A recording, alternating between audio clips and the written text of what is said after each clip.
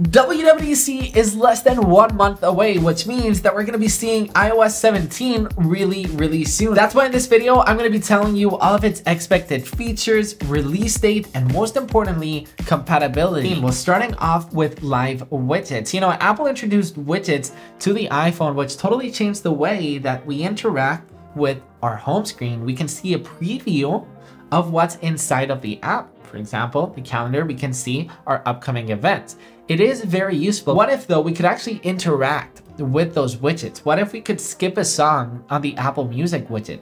What if we could add a calendar event directly on a widget of the calendar app? There's so much potential on what active widgets can do, and that's what gets me very excited. Another feature that is expected to come is concerning with the dynamic island. You know, when Apple introduced the dynamic island on the iPhone 14 Pro, it brought a bunch of versatility on what you could do with a notch with a dynamic island. Apple hasn't really taken the full potential on what it can actually do. Third-party developers still haven't really unlocked the potential that it actually has, and having your app always active there, for example, for sports scores that you could see if you're following an NBA game, you could follow it and it's always there in your dynamic island. So there's definitely so much potential, and that is expected to happen with iOS 17. According to the Wall Street Journal, Apple is also set to announce a new journaling app for the iPhone, which you could journal every day. You could track your feelings and reflect on your day, and it will actually be smarter than the rest of journaling apps. It will know how your day has been, where you've been, how active you've been. So depending on what you've done and how active you are throughout the day, it will ask you different questions to actually reflect on.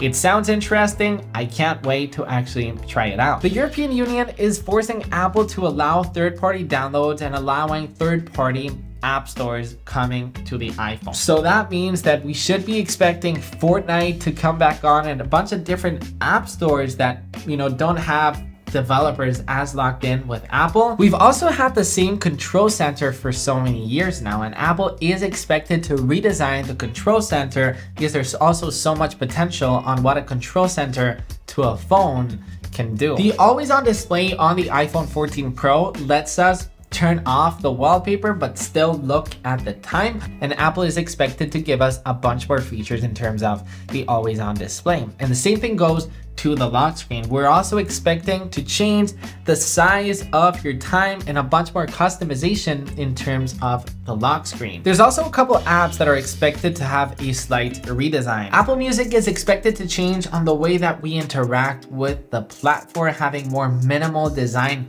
changes, which is something that I'm very excited about.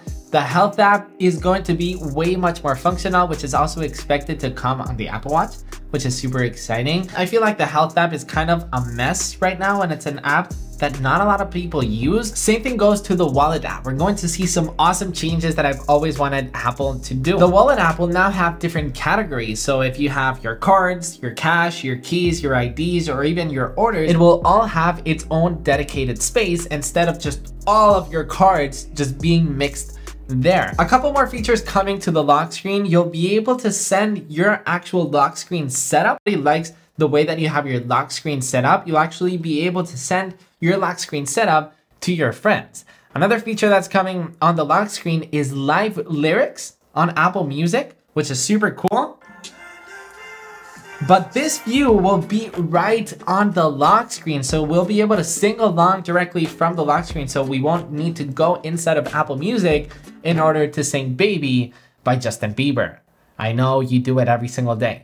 Don't lie to me. So according to reports, the iPhone 8, iPhone 8 Plus, and sadly the iPhone 10 will be discontinued from its software update, so they will not be compatible with iOS 17. So in terms of the release dates, Apple is set to announce iOS 17 this WWDC, which is on June 5th. Right after the keynote, the presentation is over, we should have our first developer betas out to the world. Then later on in the summer, we should have our first public betas. And then in September, we should have the final version of iOS 17 for the entire world. So those are the most important changes that are expected to come in iOS 17. If you want to know what's coming in terms of the Apple Watch with watchOS 10, it's going to be a massive change. Tap that right there. Or if you want to subscribe to the channel, just hit my face. I won't tell you to hit my face a lot of time, but now it's the only time that I'm going to tell you. So go ahead, hit on my face.